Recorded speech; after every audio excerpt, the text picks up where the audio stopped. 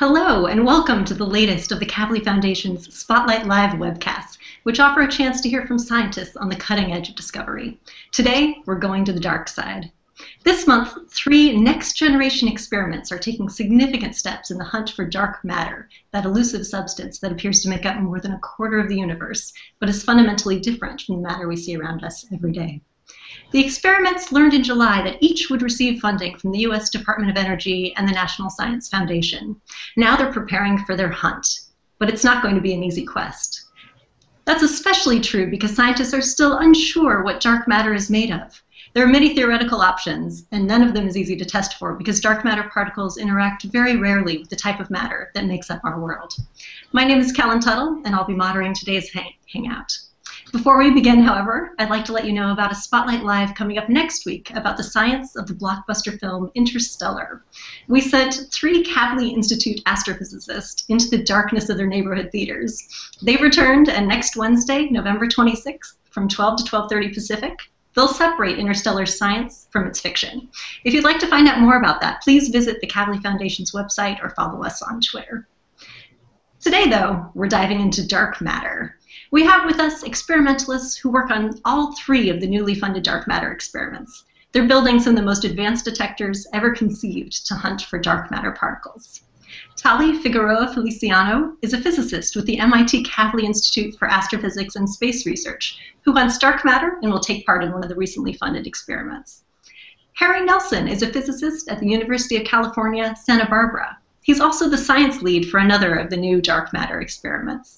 And Gray Rybka is a physicist at the University of Washington. He leads the 3rd recently funded experiment, which looks for a completely different type of dark matter than Tali and Harry's experiments. By the way, before we begin, let me remind you, if you have a question that you'd like to ask, please send it to the Kavli Foundation by email at info@kavlifoundation.org or via Twitter using the hashtag KavliLive. So I'd like to start with a very basic, yet far from simple question. One of our viewers has asked how we know for sure that dark matter even exists. Tali, I'm hoping that maybe you can start us off. How do you know that there's something out there for you to find? Sure.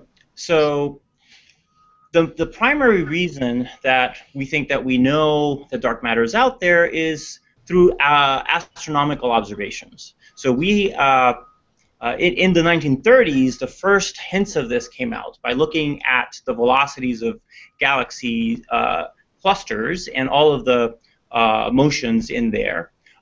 One way that I could explain it is if you imagine having a rock and tying a string around it and you're twirling it around, the faster you twirl the rock on the string, the more force you have to do with your hand, the higher the tension on that string. And when people looked at the velocity rotations of galaxies, they noticed that the stars were moving way too fast to be explained from the force that we would see due to gravity from the mass that we knew was there from our observations. And the implication of that was that if the stars are moving faster, then they're getting tugged with more force, and that gravitational force comes from mass. And so the assumption is that then there's some more matter than what we can count in, some matter that is dark that we can't see, that is allowing those stars to stay in the galaxy with that fast rotational speed.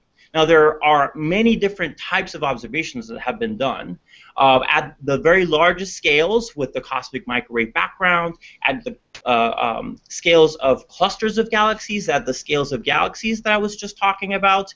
And then even when we look in particle physics, we know that there are things about the standard model of particle physics that aren't quite right. And we're trying to find out what those next steps are. And that's part of what's being done at the LHC and those collider experiments. And some of those theories predict particles that very naturally would be candidates for dark matter. And so from the largest cosmic scales to the smallest particle physics scales, there are reasons to believe that dark matter is there, and there are candidates for what that dark matter can be. So Harry, I'm hoping that you can follow up on that a little bit. So Sure. your experiment, as well as the one that Tali works on, they both look for one of the most promising of these theoretical particles. In fact, there are more than 30 dark matter experiments that are currently planned or underway, and the great majority of them search for this very type of particle. Right. It's one that interacts so weakly with the matter in our world that it's called the WIMP. That's So right. I'm hoping, Harry, you can tell us why all of these experiments focus on this one type of particle. Well, that's it. I'll get there. I want to emphasize that WIMP is an acronym, actually. It is WIMP, and that stands for Weakly Interacting Massive Particle. And massive particle means a mass that's, a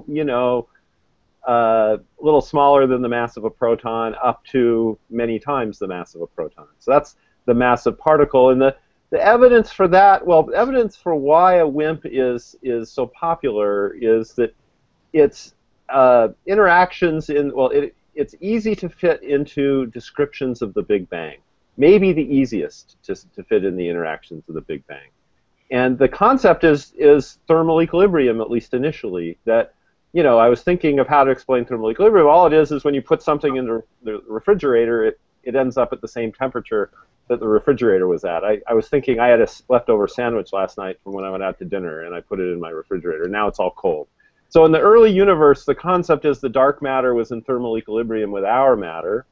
The thing that gets a little more complicated is after the Big Bang, the universe gradually cools down, and they fall out of equilibrium. And what happens, at least in this idea, which is a conjecture, of course, but a popular conjecture, is that the dark matter gradually can keep finding itself and annihilating and turning into our matter, but the reverse process can no longer go on because our matter doesn't have enough energy.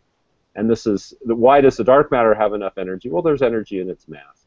So that concept then says, well, to explain the current abundance of dark matter, the interaction between dark matter and us numerically is about the same as the weak interaction, and that's the WI of weakly interacting.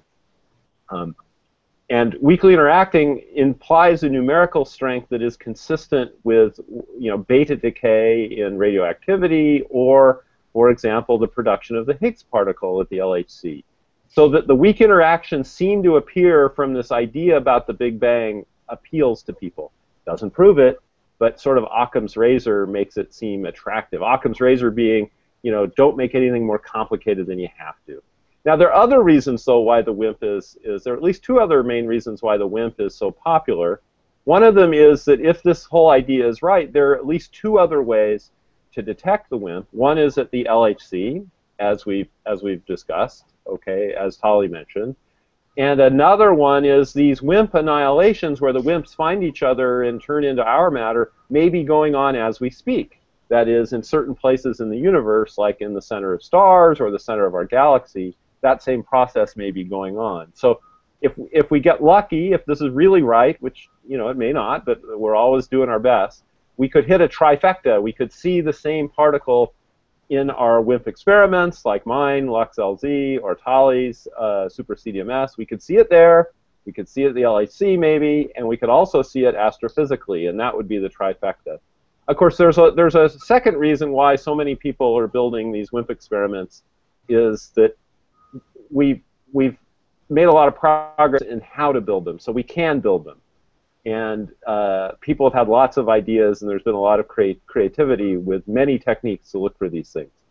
And I'll say, partly that's true because they're a little easier to look for than the Axion, where you need really talented people and expert people like Gray and Leslie Rosenberg.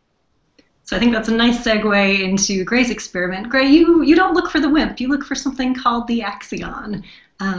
This is a very lightweight particle. It has no electric charge, no spin. It also interacts with our world very rarely. Can you tell us a little bit about your experiment and why you look for the Axion? Well, I look for the Axion instead of WIMPs because if I looked for WIMPs, then I would have to compete with very smart people like Harry and Tali, and that's really intimidating. But there's other really good reasons. So the Axion is a good dark matter candidate. It's very, very light. It comes from a solution actually to something we don't quite understand about how physics works inside nuclei, and it's different than the WIMP in that it's extremely light, and you look for it through coupling to photons or say radio frequency kind of energy. And certainly I got involved in this because I was looking at dark matter and saw there's a lot of people looking for WIMPs, not many people looking for axions. It's difficult to look for, but there had been some technical breakthroughs involving basically that everyone has cell phones now, and so a lot of work has been done at these sort of the right frequencies to be looking for axions, and everyone's looking to make a quantum computer, and so there's a lot of low temperature, really nice RF amplification that allow us to build the experiment. So the time is right to be looking for axions and building experiments for them. So there are, besides the WIMPs and the Axion, there's actually a lot of other theorized particles out there. And one of our viewers wrote in and would like to know how likely it is that dark matter is in fact neither of the particles that your experiments look for, but rather composed of super heavy particles called WIMPzillas. The viewer is also wondering if there's a way to test whether the WIMPzilla hypothesis is correct. Well, I could start off, and maybe you guys could jump in. I mean, the WIMPzilla it's got WIMP in its name, so it's still weakly interacting. And Zilla it's just as massive as Godzilla, so that's super massive, okay? And then the way it works is all our measurements astrophysically tell us how much mass there is per unit volume. They don't tell us, they tell us, let's say, the cumulative total mass per unit volume of dark matter. But whether you apportion that mass in a great many light particles or just a few really heavy particles, we can't tell from astrophysical data. So it could be that the dark matter consists of just a few super duper heavy things. And to detect something like a WIMPzilla, okay, there wouldn't be very many to see. So you'd have to build a gigantic detector.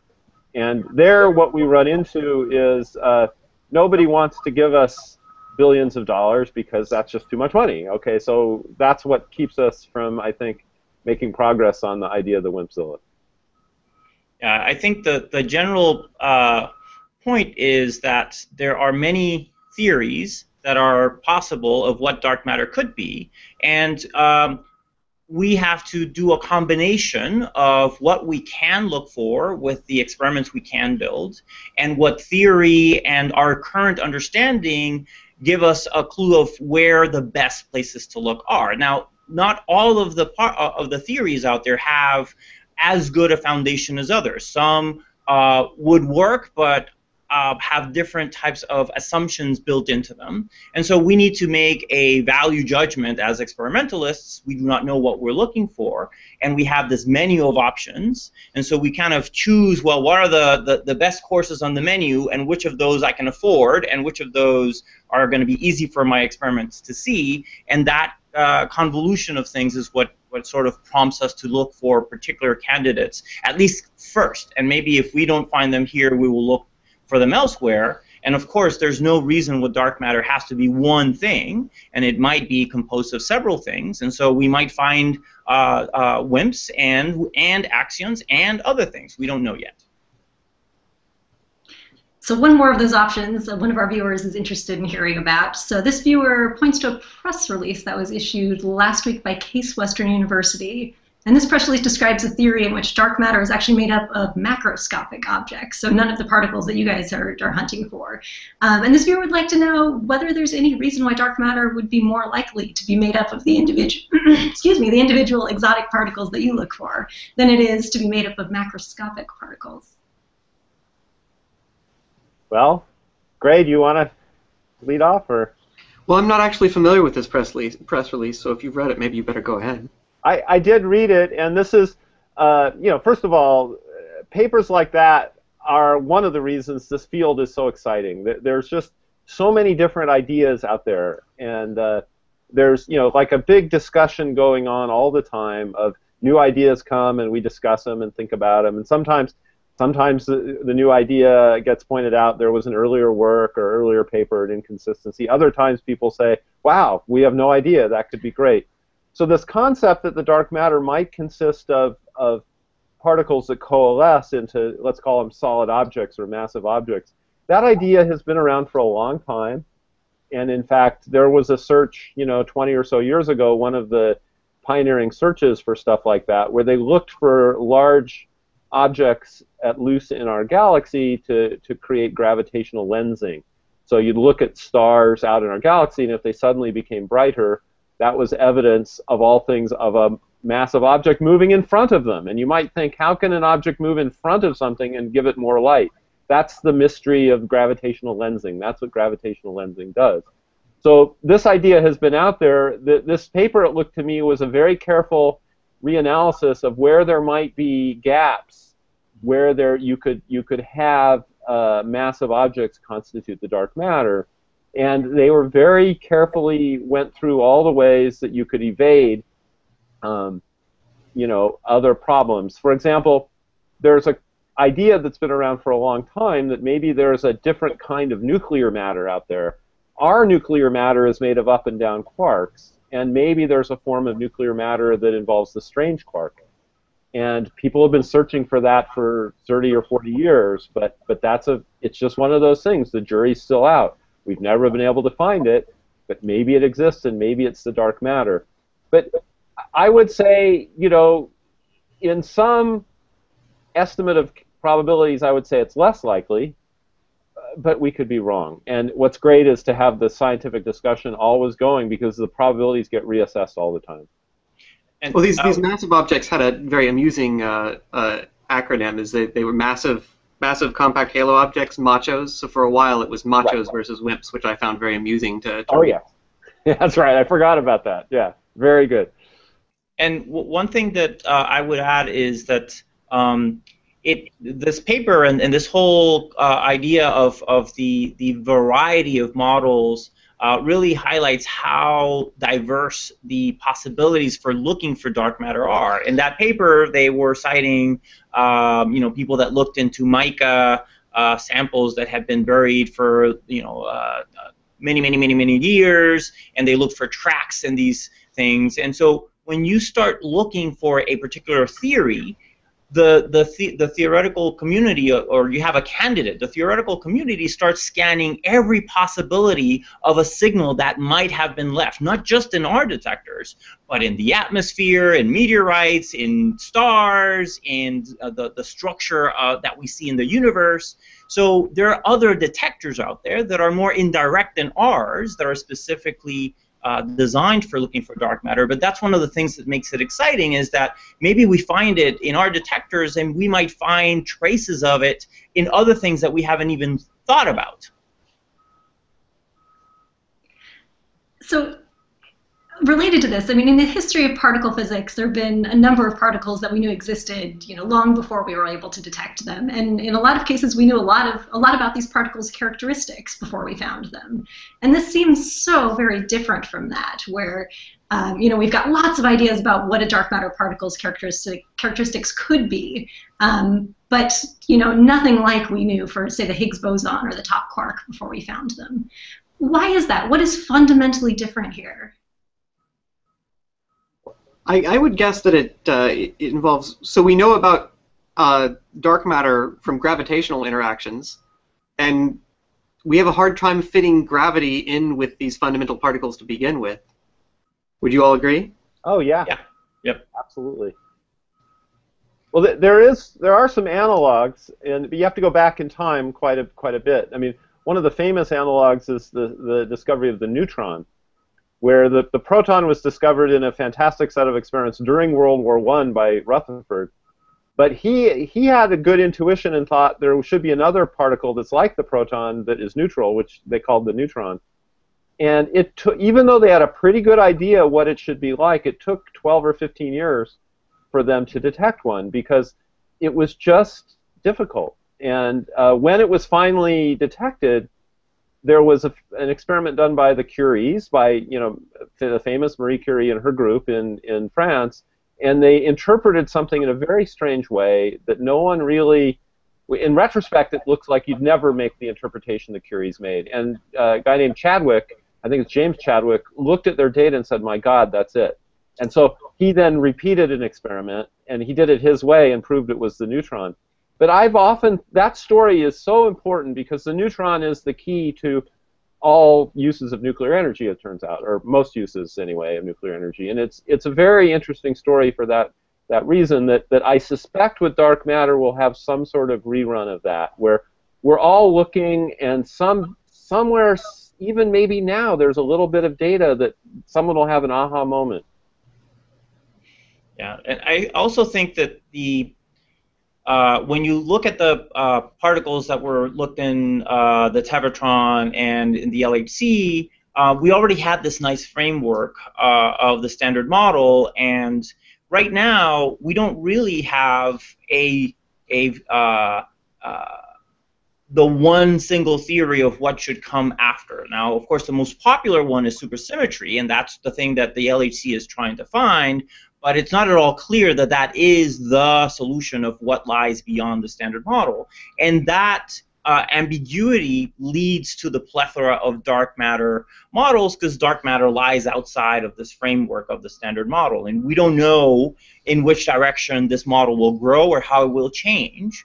And so people look at all the possibilities, and many of those have good dark matter candidates. And I think that's one of the reasons that that we don't know that there's so many different options.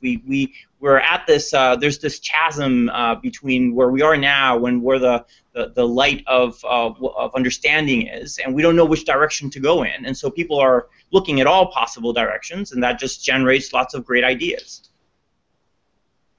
And it seems like your experiments are hopefully going to direct one way or another. If and when we finally see some evidence of dark matter, it'll help us, incrementally learn a little bit more. Along those lines, one of our viewers would like to know how you go about detecting dark matter in your experiments. If this is a type of matter that really doesn't interact with us very much, how do you make dark matter interact with regular matter? Gray, why don't you take that? Okay, so I'll start on mine and then go to yours. We use very, very different techniques. So for Axion, the Axions can every once in a while couple to photons, so just regular light, and they do so in a way that the photons produced are of microwave frequencies, just quite literally the frequency used by your cell phone or in your microwave oven. And so the way we look for them is look for this very occasional sort of transmutation of an axion from the dark matter around us into a microwave photon. And we do that, we can sort of help this process along using a strong magnetic field and using a cavity that's resonant just to the axions, the frequency of the photon coming from the axion. And it ends up being a scanning experiment where it's an AM radio. You know there's a signal out there at a certain frequency, but you don't know what the frequency is, and you're tuning around, listening to hear, oh, is there a little extra power here that's coming from dark matter turning into photons? And so that's how I look for dark matter. And I'll pass it to you all, and you each of us has a different answer. Right. Okay. Let me I guess let me jump in here then. So Harry and I are looking for similar particles called WIMPs, and my experiment is particularly good at looking for WIMPs that are at about the mass of the proton or a couple of times heavier, and Harry's experiment is better at looking for particles that are maybe 100 to several hundred times heavier than the proton. But the idea is the same. If you kind of, as Harry was mentioning before, we know sort of the density of dark matter particles in our region of space in the galaxy around the sun, around the Earth.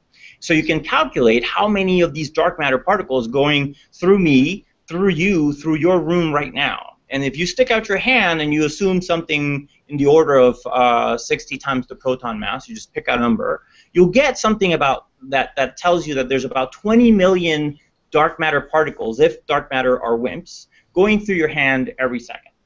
Now these dark matter particles go through your hand, they go through the Earth, they go out the other side of the Earth. But maybe, perhaps, they very rarely interact with one of the atoms in the matter on the Earth. And so we both build detectors that hope to catch some of those very, very rare interactions. The way that my experiment works is by having a crystal made out of some element, in our case germanium or silicon, and we cool this crystal down to millikelvin temperatures, so almost at absolute zero. If you guys remember your high school physics, when atoms get very, very cold, they stop vibrating. And so this crystal, the atoms are not vibrating much at all, And if you come in with a dark matter particle and it actually does interact with one of the atoms in the crystal and whacks into it, the whole crystal starts vibrating. And those vibrations are sensed by little microphones that we call phonon sensors on the surfaces of our detectors. They also release charge, and we measure the charge that is released. And both of those are actually help us to determine not only the energy that was imparted to the target, but what type of interaction it was. Was it an interaction like the one you would expect from a photon or an electron, or an interaction from what you would expect from a WIMP or perhaps a neutron? And that helps us to distinguish and take out backgrounds that are very, very dominant, because the radioactivity in our environment is very high. And so we have to spend a lot of effort to try to lower the background sources by shielding and active discrimination to be able to be sensitive to these very elusive signals. In fact, you even go to the extent of working far underground, is that right? Yes. You bet. And I'll let Harry take it from here. Yeah. Well, the two mines that our experiments are going to be in, they're different. Ours is about a mile underground in western South Dakota in the Black Hills, the Great Black Hills. Like in the song Rocky Raccoon by the Beatles, they mention the Black Mining Hills of Dakota.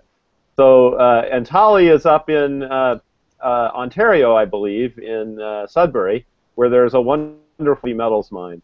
One analogy I wanted to bring up for people is it's all billiards. What Tolly and I do is a microscopic version of billiards, where our targets, in my case xenon, and in his case germanium and also silicon, are like the colored balls in a pool on a pool table. Okay? And then what we're trying to detect is the cue ball, except the cue ball is the dark matter particle. We can't see it. But if it collides with the ball that we've set up, and actually we set up, you know, like 10 to the 23 or 10 to the 27th of them in our targets, okay? So it's like we have a huge number of target pool balls, okay? But if one of them suddenly moves, then we want to attribute that movement to an incoming dark matter particle. And what Tolly said, the reason we go deep in a mine and the reason we build elaborate shields around these things is we don't want to be fooled by radioactivity or neutrons or something else. We want to be, or neutrinos, another one. Tolly is one of the world's experts on being confused by neutrinos, perhaps. So that's why we go deep. And it's an awful lot of fun to go in these mines. I've really gotten, I've been working in them now for 10 or 15 years, and a lot of fun to go a mile underground, actually.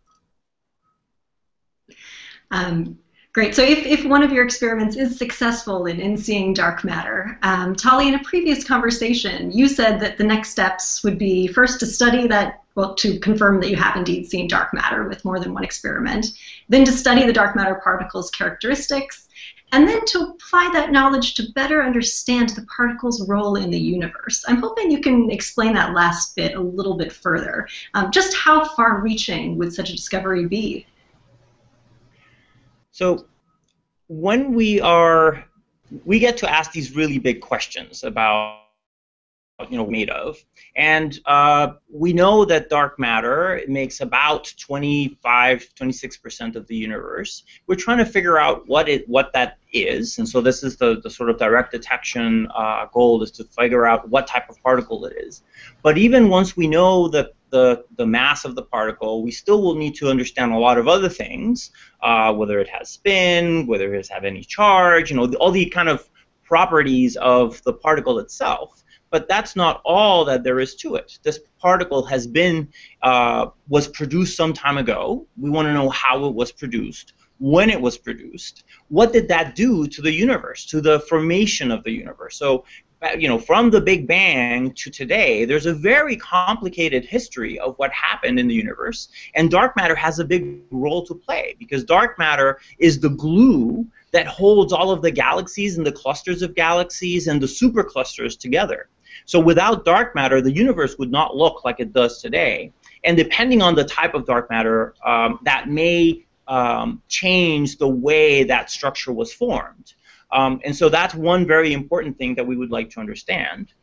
Another thing is that today in our galaxy, when we're making these experiments, we don't really know what dark matter is doing. We know its density, but we don't know really how it's moving in the galaxy. We have some assumptions, but one thing that will be very interesting from an astronomical point of view is to understand the motion of dark matter, whether it's clumpy at all, does it have structures, are there streams, is there a flat dark disk? There's all these questions about what dark matter looks like around our galaxy that also have predictions and consequences to what the stars do in the galaxy. And so all of those things would be kind of the next steps in what we would love to be doing, which is dark matter astronomy at some point. Very cool. So we are running out of time, but I have one last question from a viewer that I really want to ask. And this is from a viewer who identifies herself as an interested artist. So her question is, if you find dark matter, what are you going to call it? It won't be dark matter anymore. Well, I can start with a bad idea. So it was called dark matter when originally you looked up at the sky and like, well, there's things that are producing light like stars, and there are things that are clearly out there because they're gravitating, but they're not producing light, therefore they're dark. But that kind of implies that they maybe absorb light or block light, and in fact it doesn't. It's light goes right through it. So you could call it clear matter, but that's dark matter at least sounds mysterious. Clear matter sounds rather boring. So something better than that, I hope. My comment is I hope you get people better at language than physicists, because if it's physicists who name it, we'll end up with a name like gluon for it, and I'd prefer to have a better name than that. But since this interested person is an artist, I did look up. There is a sculpture by someone named Cornelia Parker, and maybe it's in the Art Institute of Chicago. I'm not sure where it is, but it's called Exploded Dark Matter, actually, and it's inspired by I think the dark matter of the galaxy. So this idea that there's something out there that we can't sense yet is just it's one of those things that sometimes still sends chills down my spine, and I think scientists share that feeling of wonderment with artists. This sounds like a great thing to have a naming contest for 20-some% of the universe. I think we would get some much better names than what we would come up with. Wonderful. Well, whatever we call it, it'll certainly be a very, very exciting discovery. Harry, Gray, Tali, I wish you the best of luck in your experiments, and I'd like to thank you for joining us here today. Thank you. Thanks to all the viewers who tuned in and asked their questions. We got some great questions this week.